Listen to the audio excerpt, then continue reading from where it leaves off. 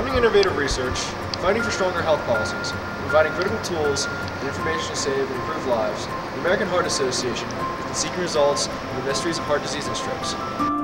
Funded in 1924 by 6 cardiologists, the American Heart Association is a non-profit organization dedicated to fighting heart disease and strokes. The drive for answers unites more than 33 million volunteers and supporters, as well as more than 3,400 employees.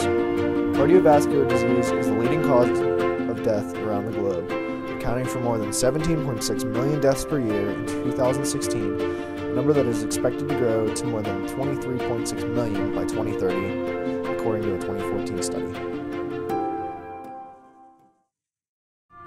Heart disease is the #1 killer of both men and women in the United States. I have personal experience because my husband died of a massive heart attack when he was just 50. Over the years, I have found that the American Heart Association, though, has made great strides in research and helping these people to live a longer and fuller life. The American Heart Association is committed to being a relentless force for a world of longer, healthier lives. The American Heart Association has funded 13 Nobel Prize winners and several important medical breakthroughs. The American Heart Association does not conduct research. Rather, the organization uses donations to fund research projects. This is why this year, FBLA teams up with the American Heart Association to reach our statewide goal of $67,000.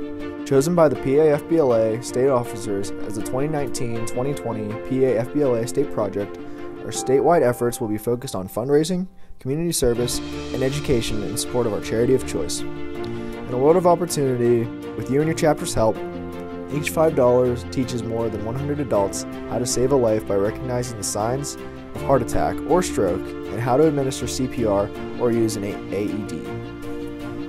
At the State Leadership Workshop at Kalahari Resort and Convention Center in November 2019, the first step towards our goal was a charity heart walk on the grounds of Kalahari. In addition, chapters donated raffle baskets from an auction. All proceeds benefited the American Heart Association. Lastly, workshop t-shirts were sold to all members of Kalahari. Portions of the sale also contributed to our state goal.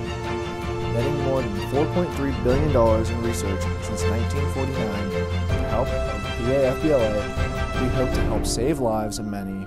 With our hearts as one, the beats go on. From the time when I first started nursing until now, they have greatly enhanced the quality and quantity of life.